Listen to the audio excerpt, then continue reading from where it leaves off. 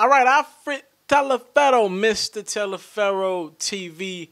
All right, we're talking Drake, man. Come on, Drizzy Drake, stop throwing the shots. I'm about to play y'all some audio of what Drake said at his recent show, and Drake's back in that mode where every night it feels as if though it has to be a spectacle, not just from a show standpoint. By the way, Drake's show is amazing.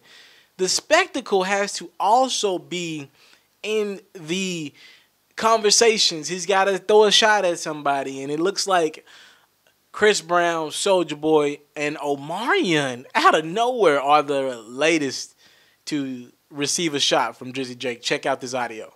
I think you're a little tense tonight because you acting like this shit is like some Omarion, like Chris Brown, Soulja shit. It's not that kind of show. I'm a turned up nigga. All right, so what does this tell us? First and foremost, Drake knows kind of what's going on in the world. We believe that people like him and Jay live under a box and they never know what's going on. Drake was trying to take a shot at the whole Soulja Boy Chris Brown fight. And I'm pretty sure in Drake's world, if there's ever an opportunity to take a shot at Chris Brown, somebody that the two just don't get along, I'm pretty sure he's going to take it. And you want to know something? I'm going to take this a step further. Look at Drake on the bigger and better things.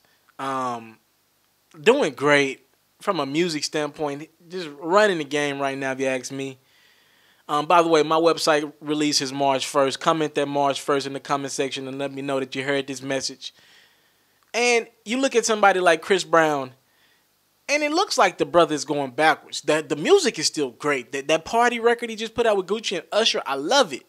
But whoever's around this man's circle, I just don't think he's making the right moves. I just don't think he's making the right moves. You see the Lambo getting one of his friends driving his cars, getting it totaled. Now the dude walked away from the scene. How much respect could you have for Chris Brown if you walk away from the scene and leave his car out there just to look bad on him? People get sued over damaging the city and stuff like that. That's real life. You know, and it looks bad on Chris Brown. By the way, Chris Brown had this comment. A lot of people believe that he was talking about Drizzy Drake. Some don't believe it. So check this out and tell me what you think. Was Chris Brown responding? I'm finna go mute on you niggas this year. When I pull up on you, it's going down. I'm gonna set this fight up. I'm gonna do all that. But niggas gonna always slick talk. And they know when I'm in the same room, they chest deflated in the motherfucker. Boy, stop painting that superhero costume on before we torture you. First and foremost, I've already told y'all, take it from your kid, that fight it with Soulja Boy is dead. Don't believe that. It's dead. It's not happening. And it looks like Drake is taking shots at Chris Brown, and Chris Brown might have responded. We don't know if that was a response. He said these rappers. We'll just have to see. All right?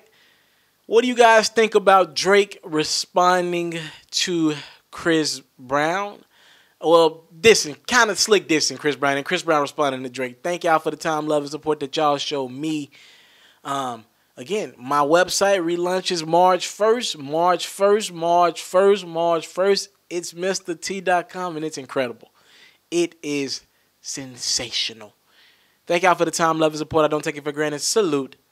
I'm out. If you're looking to book me for an interview video or by phone, if you're looking to have your music or your skill featured on my daily podcast, if you're looking to book me for a speaking engagement to help motivate some kids, if you're looking to have me rock some of your clothing to help promote your brand, make sure you hit me up at booking@mrteleferro.com. Again, that's booking@mrteleferro.com.